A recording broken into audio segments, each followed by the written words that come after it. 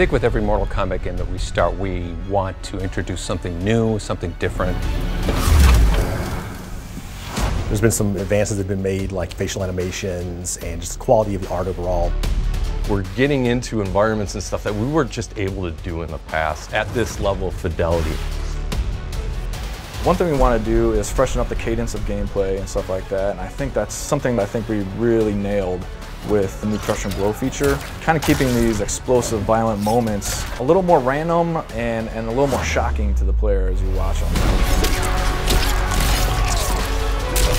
NetherRealm is becoming known for, attention to detail. Our characters are just incredibly realistic.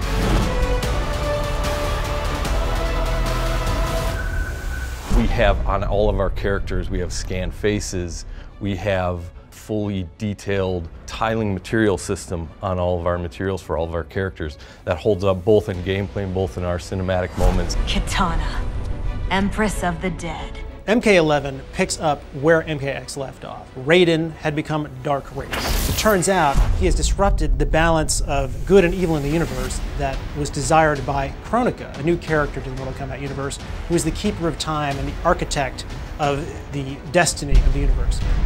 First boss female character in any Mortal Kombat game, so we're really excited about that. Now that things have shifted irrevocably to the side of good, and so she has only one solution left, and that is to rewind time back to the beginning and restart it. One of the interesting aspects of MK11's story with the time folding is that you get to see so many interesting interactions between young and old versions of themselves. The thought of becoming you sickens me. We really wanted to focus on customization this time around. There's this collection component of you can collect all these different augments, you get to apply those things to gear, and you can use that to customize a ton of different gameplay stuff. Now we're giving players the ability to create their own variations, so it's almost infinite number of variations. As a player, you can get into the Towers of Time and you can start doing a lot of things. They're going to turn over, some are going to be hourly, some are going to be 6 hours, 8 hours a day, some of them a week because they're going to take you a long time to get through. There's going to be a lot of different things to do. We really try to improve just the multiplayer experience. Players want to be matched up with somebody of comparable skill level.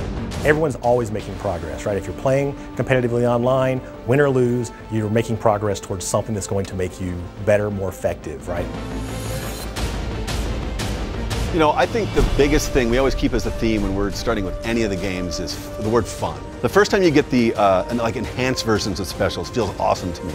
And I've been working this for 15, 18 years in Mortal Kombat. That's still awesome to me when that happens. This game has a ton of content. An absolute ton of content.